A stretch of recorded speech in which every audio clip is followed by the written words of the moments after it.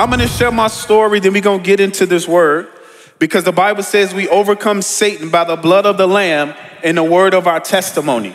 And then he said the word of your testimony. Every person here has a story. What glorifies God is not all of our stories are the same, but what glorifies him is that he ends up in our story. So I'm originally from Chicago, born and bred. I grew up on the south side of Chicago. What? Chi-town, stand up. But I grew up in the housing projects on the south side of Chicago, where my grandmother raised 9 kids on welfare as a single parent. And when I was 10 months old, my mother was murdered at the age of 17. And so my mom had my brother at 14, had me at 16. She was shot in the head at 17. I've never met my father, don't know who he is to this day. My uncle was in a gang, he was murdered, shot in the head at 17. My aunt was in a domestic violent relationship. Her boyfriend murdered her at 28. And I had another aunt that died at 15 from a brain tumor from asbestos in the projects. So my grandma raised 9 kids, 4 died, she raised 9 grandbabies. So we slept 3 to a bed. I grew up with the huge question mark on top of my head of who am I, why am I here? My freshman year, I was about 5'4", 100 pounds, and I made the basketball team. Started as a sophomore, started as the only junior on varsity, started as a senior. I was turnabout king, homecoming court, prom court. I was voted the most athletic out of my class. I was the most popular kid in my school. But nobody told me at the end of popularity was emptiness. Some of y'all trying to please people you will never see again in your life. When you graduate high school, there's a 10% chance you will see them again. So you gonna lose you for them? No. Don't lose you for people you will never see. We often find ourselves willingly living in the desert, longing to be filled.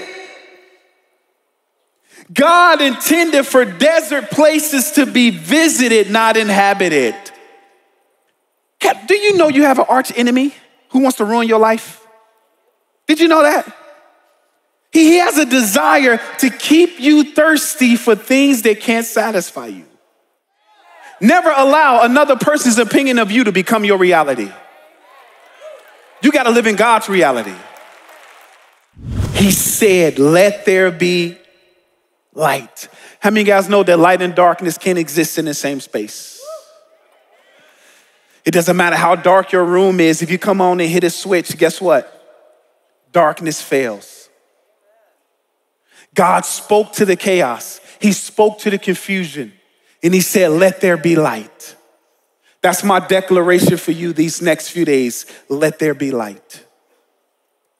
Whatever you may be facing, some of y'all are dealing with some real stuff, depression, anxiety.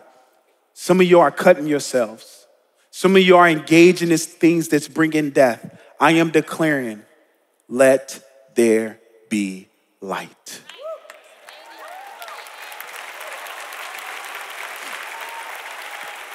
I'm declaring that you're gonna allow God's Spirit to do in you what you can't do for yourself.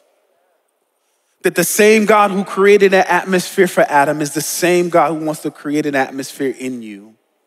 An atmosphere to receive, an atmosphere for change, an atmosphere for redemption, an atmosphere for purpose. Because God set Adam up to win. God set Moses up to win. Abraham, Isaac, Jacob, the disciples.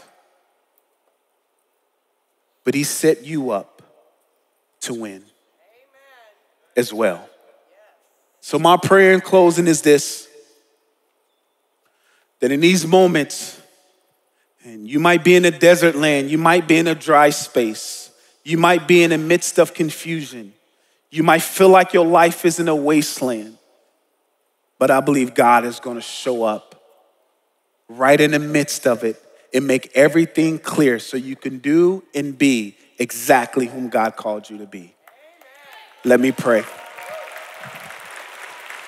Jesus, I ask you to touch your people. Father, I pray that you do in us and through us what only you can do. That Jesus, what you did on Calvary, paved the way for your spirit to not visit us, but to dwell in us. You said that the same spirit that raised Jesus from the dead lives on the inside of us. So I pray that that spirit brings water and refreshing to dry places in our souls. That we will be a people that choose to honor you with all of our heart, all of our soul, and all of our strength. In Jesus' name, amen. God bless you.